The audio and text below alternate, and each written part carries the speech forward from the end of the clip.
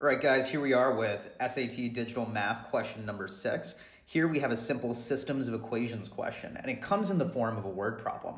Now, initially, this seems really complex, but all of the magic happens with the setup. And once you have it set up, it becomes really, really easy to solve. So we look at store A and store B. Store A has these raspberries for $5.50 a pint and blackberries for $3 a pint. So I'm going to set my number of pints of raspberries. I'm going to set that equal to X. And then we have number of pints of blackberries, and we're going to set that one to Y. So our first equation here is simply going to be 5.5x plus 3y, and that's going to be equal to 37 at store A. So 37.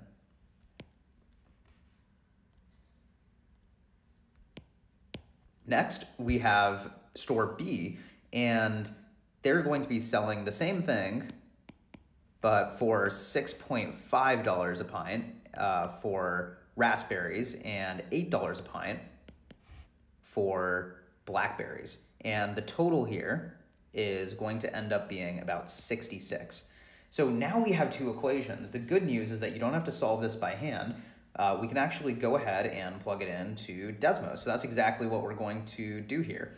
On Desmos, we have 5.5x plus 3y is equal to 37, and 6.5x plus 8y is equal to 66. And here we go.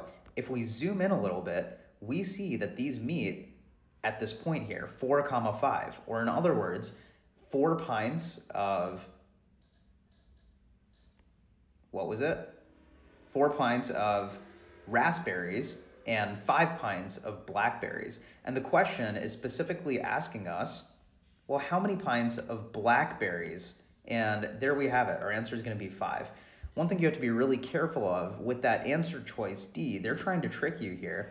That's actually going to be the number of raspberries. So you have to be really careful not to confuse X and Y. But that's it with the systems of equations. Once you have it set up, plug it into Desmos and you're all done.